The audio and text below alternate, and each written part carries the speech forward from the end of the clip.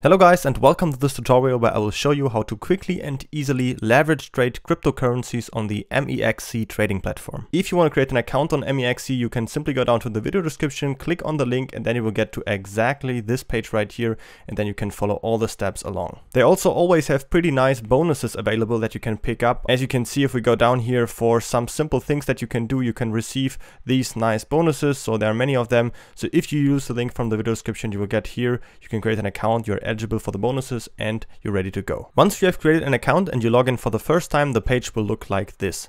So now I want to show you how you can actually deposit money to your account. And to do that, we simply go up here to our wallet and then we click on Overview. Here we can see all of our balances that we have on our account. As you can see right now, I only have US dollar Tether deposited, but of course you can deposit any cryptocurrency you would like. And to deposit, you simply go up here and click on Deposit. Right here on the left side, you can select the token that you want to deposit. So you can simply click down here, and then as you can see, there are all of these different currencies that you can deposit. For example, you can click on Bitcoin right here. Then you can select your network that you want to use. So obviously you can always use the normal Bitcoin network. Then you have your address right here. You can copy that to your clipboard and then send Bitcoin to this address.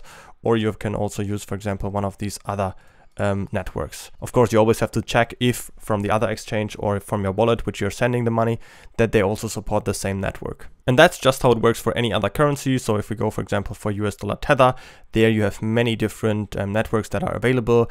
ERC20, for example, but they often have higher fees. So I mostly prefer to use the Tron network, TRC20. There you have very low fees. And then you can simply copy your address down here and then send money from your wallet or your other exchange to MEXC. The second option that I also want to show you is how you can deposit with fiat money, so US dollar or euro or any other fiat currency. And there you simply go up here to the left top and then you click on Buy Crypto. And then you click right here on Credit/Debit Card. Then you will get to this page right here, and now you can use a third-party service to deposit with your fiat money right here. They don't only support Visa or MasterCard or a credit card. You can also use, for example, your bank card or, for example, Apple Pay. If you choose right here, you can see there are different service providers that you can use. Let's play, for example, here you can choose your fiat currency. So in this case, let's go, for example, you could use US dollar, or in this case, let's click on euro. Then you can say what currency you would like to have right here. Obviously, you can deposit whatever you want, for example, US dollar Tether, and then later on you can exchange that for any currency you want to have on the platform. In this case, let's just go for Bitcoin. And here we can now type in the amount of euro we want to deposit. For example, let's type in 500 euro. And then as you can see, that's the amount of Bitcoin we're getting. And then we can choose a service provider. Here you can choose between all of these. All of them support Visa and MasterCard and Apple Pay. Some of them also support a normal bank card or Google Pay, for example, down here. In this case, let's choose Banksa, for example, but you can check them out and it doesn't really matter which one you want to use. Then we can simply click down here on Buy BTC. We have to accept the terms and then click on Confirm. And then, as you can see, we are getting redirected to Banksa, to the third-party platform. And then here we can again select the payment method we want to use. For example, a SEPA bank transfer or Visa or MasterCard or Apple Pay.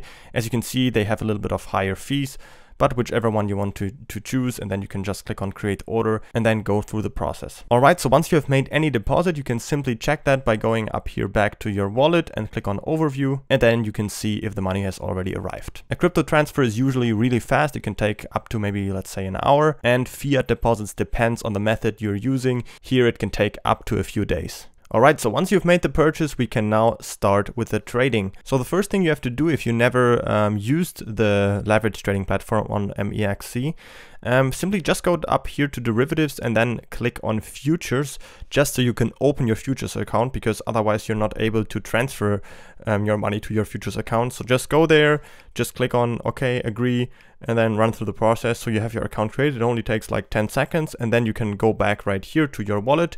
And now we can actually transfer the money from our spot account to our futures account. I already did that, so I can go up here now to transfer. And then I can select from my spot account, I want to transfer money to my futures account.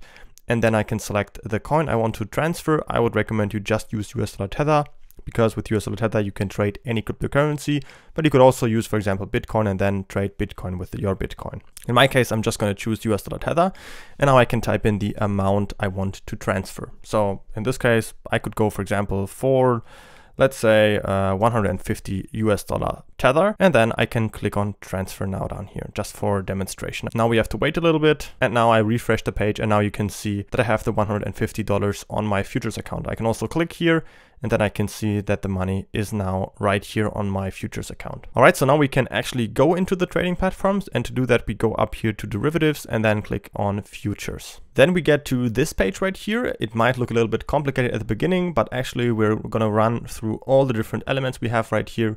So it's actually pretty simple, and we are gonna explain everything. All right, so first let's start off with this section right here. This is actually where we can choose the trading pair that we want to trade.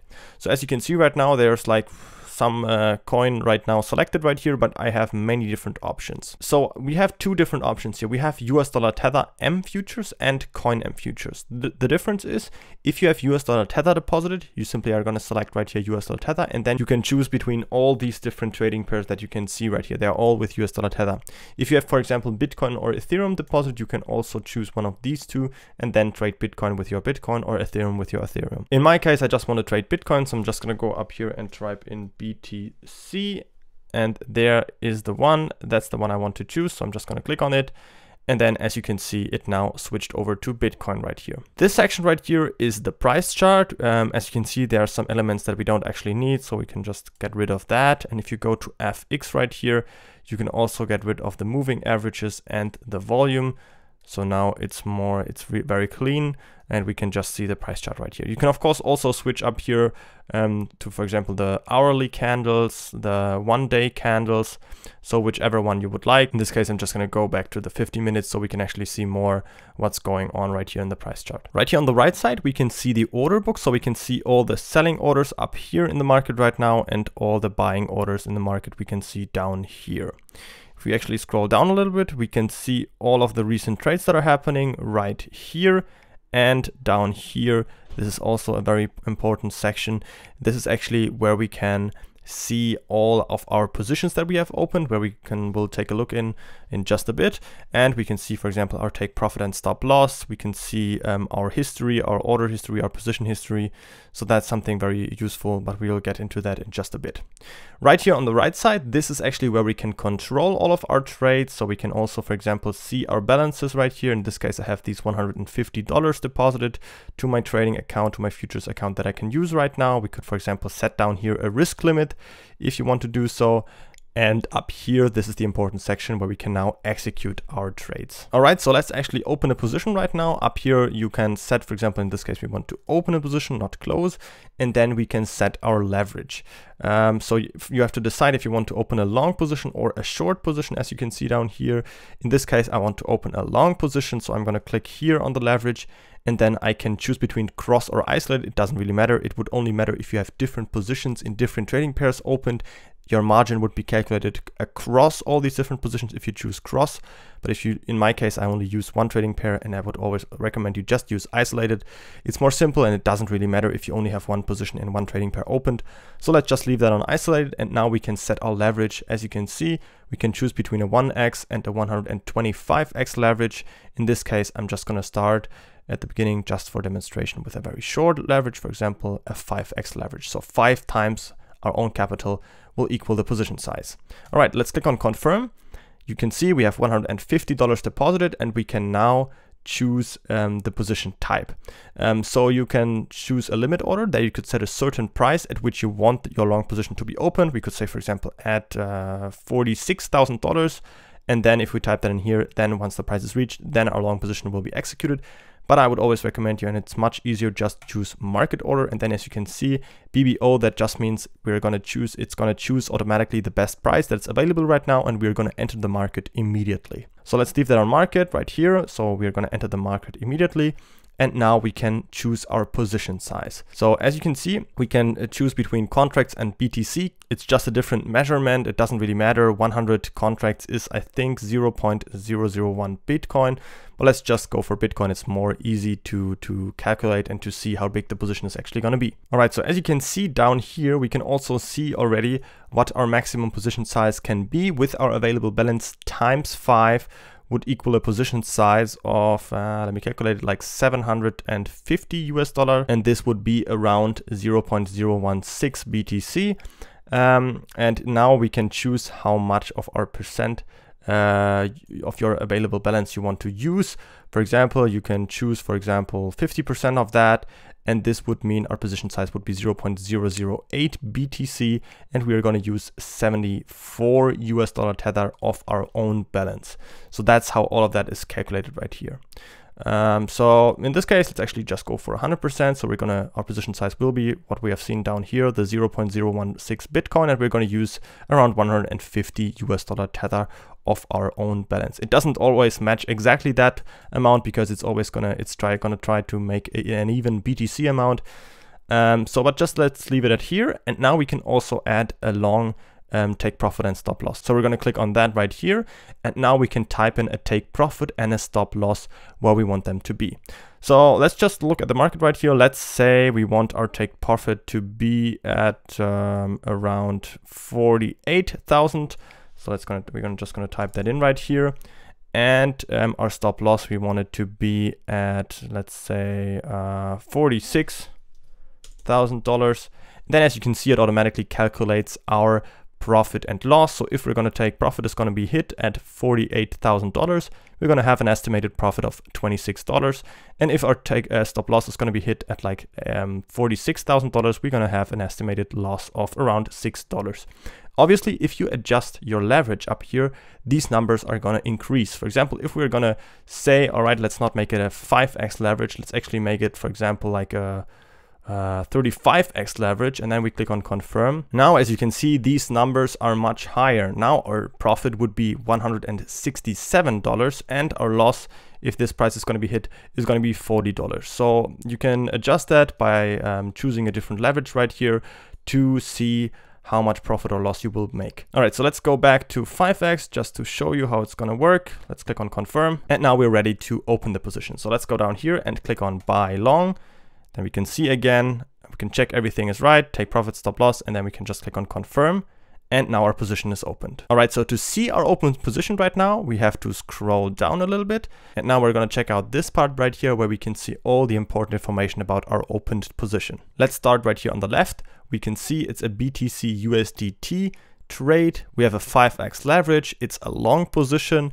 This is the entire position size, which is 0.016 BTC.